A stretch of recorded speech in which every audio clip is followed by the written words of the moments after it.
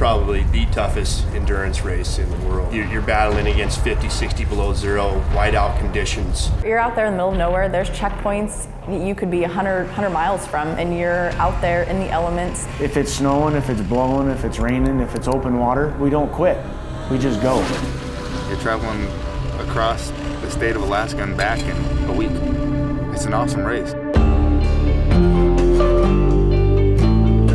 Alaska has some of the most talented riders. There's a lot of very, very talented riders up here.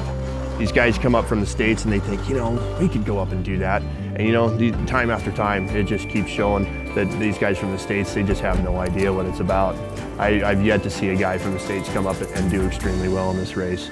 We're a whole different breed of people up here. There's tough, and then there's Alaskan.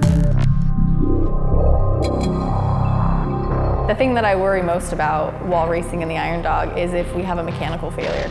If you break down, I mean, you're in trouble right now. That ski on a sled, that way. You don't take your gloves off because they freeze instantly when you take them off. There's no room for error. It changes no matter, you think there's no possible way it's gonna get flip-floppy and people start breaking stuff.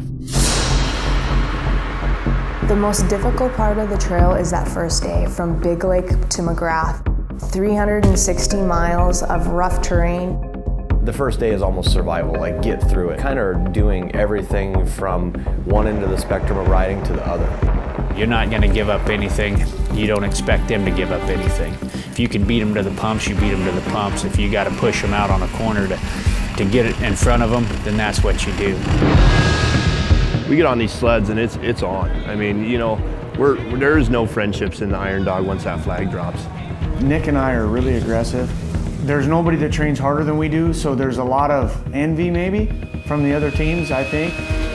We're hoping to be the second all-women's pro team to cross the finish line. That right there that's our goal, and that for us will be a huge accomplishment.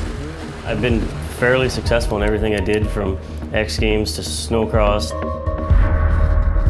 Last year we were second in the Nome, and it was like, yeah, it's good, but it's not where we want to be.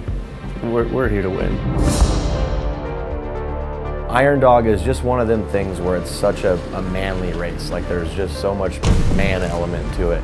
There's obviously a great amount of danger when you're trying to cross 2,100 miles of country. You know, most people would look at it and say you're absolutely insane to take a snowmobile 400 miles a day, 5 days in a row. People just look at us like we're just crazy. Why would you want to spend money to go out and beat the hell out of your body, possibly get killed and go bankrupt over it? Why would you want to do something like that?